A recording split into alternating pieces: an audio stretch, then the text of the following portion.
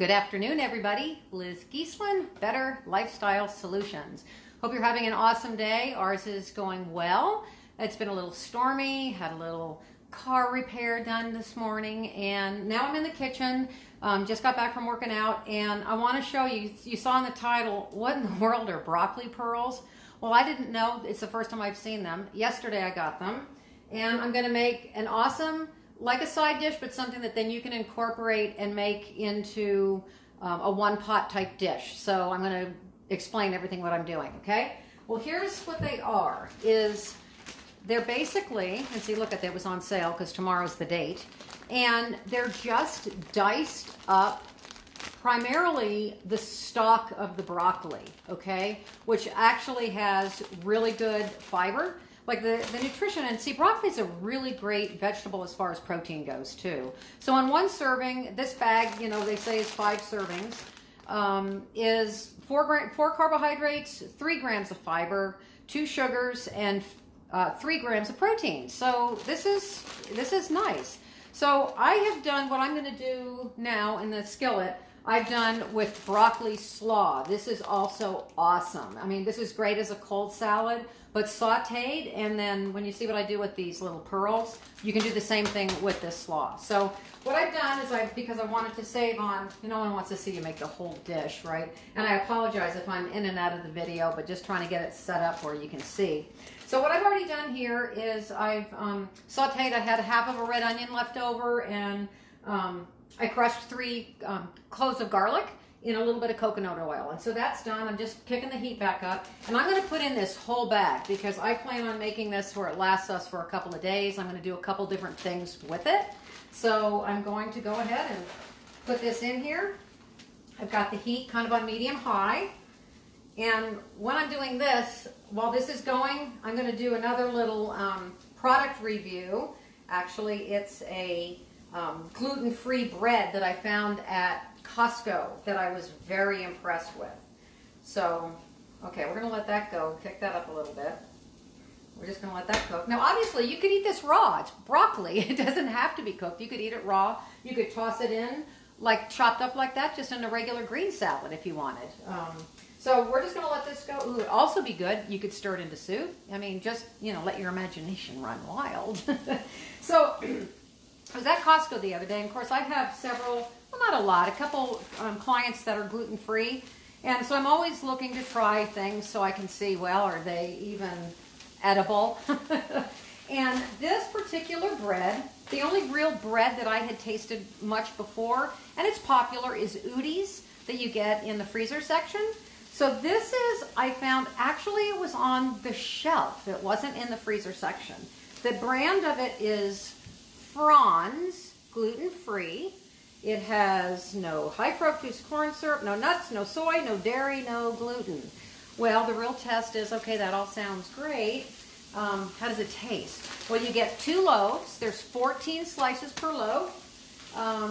You know, calorie-wise, it's going to be the same as pretty much most bread, although the protein value, I like Ezekiel bread, although I'll be honest with you, it doesn't taste good unless it's toasted. Okay, let's just all be honest. I mean, it really is, because I like whole grain things. But this is pretty good. It's 90 calories, 1.5 grams of fat, 17 carbs, 1 fiber, so it doesn't really have much fiber, 2 sugars, and 2 grams of protein. But if you're gluten-free, I will tell you, I'm impressed. I'm going to show you this, and what is nice about it is the Udi's just is kind of like all just one plain color. And this looks like, now I've only had this toasted, so I don't know what it tastes like, but you know, it really looks, I mean, nice. I mean, it looks about as close to regular, like a whole wheat bread as any I've ever seen. So, like I said, and it's on the shelf. I'm keeping it in the fridge just because I know I won't use this whole loaf in the 5 days it says after you open it. And they're like in these little vacuum seal bags. So I put the other bag in the freezer, and then I'm just keeping this in my fridge.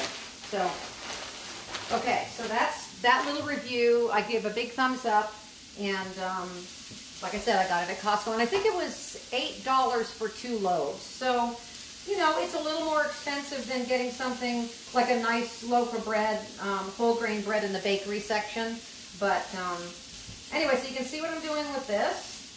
Okay, it's cooking. And what I do with this, guys, is I like to add a whole grain to it. So I made, I don't know if you can see, but I made, this is cooling, I made a big batch of long grain brown rice in my Instant Pot. Now here's another thing I want to say about the Instant Pot and the rice instructions. It cooks the rice beautifully. I follow the instructions from the first Instant Pot that I bought years ago. Same brand, same Duo 6-quart. And it's great. It had one page that had perfect long grain brown rice, perfect jasmine, and perfect basmati. Those directions have worked beautifully. Got the new pot, got the book, totally different directions, and didn't work. It's like, whatever. So in my Live Better group in the file section, I'm going to upload the exact perfect recipe for this. And I'm also going to upload one if you don't have an Instant Pot, because you know, brown rice is really hard to get right in a rice cooker. It just doesn't really work. I've tried it for years. It doesn't. And then Alton Brown and Cook's Illustrated paired up, and they came up with a really good baked rice recipe that is in the oven for an hour, but it's perfection. And so if you don't have an Instant Pot, that recipe also will be, I'll upload that, because it's just, you know, I just always have this stuff on hand because you can just make so many different things with it. Okay, so this is looking really good. Here, I'll show you. So, see? Like Emerald would say, too bad there isn't smell-o-vision. But anyway, so that's just the broccoli pearls with the onion and the garlic. So now what I'm going to do is just wing it, and I'm going to add some of this rice. I'm saving some because I'm going to use it for one of my clients' dishes tomorrow. So that's why I made extra, so I could make this for Joe and I. Because this will be really great, and I'll show you what I do. So, and the other thing is you don't have to put in rice, or you could use quinoa. You could use, you know, like I said, nothing, or if you want to add your whole grain. I just love this. And then what I do with it, so it's sort of like a fried rice. Now, if you really wanted to make like a fried rice, now granted, this is a huge pan full, is take part of it out, and then add your scrambled egg if you wanted. If you just wanted to have it like a veggie fried rice, that would give you more protein. So this basically is just, and it has no seasonings yet. So here's what I'm going to do, because I know how Joe and I are going to use it, is I'm literally going to use just a splash of the tamari soy sauce. And I mean, literally just, that's it. Okay? And see, this is, I'm so happy because we have no problem eating the same thing several days in a row. So I'm looking at this going, okay, we're good, like almost through the weekend. So, but here's what's great about it, is I've taken this mixture with maybe not quite as much rice in it. Well, this mixture, this is the first time with the pearls, but when I've used the broccoli slaw, and I've made kind of a mock, like mushu chicken. You could put in a little hoisin sauce in here, or a little plum sauce, and you don't need much. And then put in your shrimp or your chicken or whatever. Put it in a wrap if you want. You know, I've talked about, I've got the wraps that I love. So this is just a really simple side dish. And then, I mean, you could just, you know, let your imagination run wild. You could toss, oh, here's what I'm putting in. And I'm sorry for all of you cilantro haters. It turns out there's actually, people have a gene in them that makes them not like cilantro. Well, I have the gene that likes cilantro, and so does most of my family. So I had a bunch of cilantro. It's all chopped. It's going in. And so I've got now a nice base of something that's good veggies, and then I can add your protein however you want, seafood, chicken, pork, whatever, and have this on hand. So I think that's it. I'm going to move this off of the heat because that doesn't need much. Turn that off. And, okay, talked about the bread. Oh, also, for all of you, years ago, I know, this is ridiculous. Probably not a normal person would buy this much rice. But for those of you that like to buy in bulk, this is organic long grain brown rice. Costco had it years ago. Then there's been about the last 4 years they haven't had it. And then I was so happy because, you know, I just buy the regular long grain brown rice at Kroger, but this time I know I have this for a while because it's big. it's 12 pounds.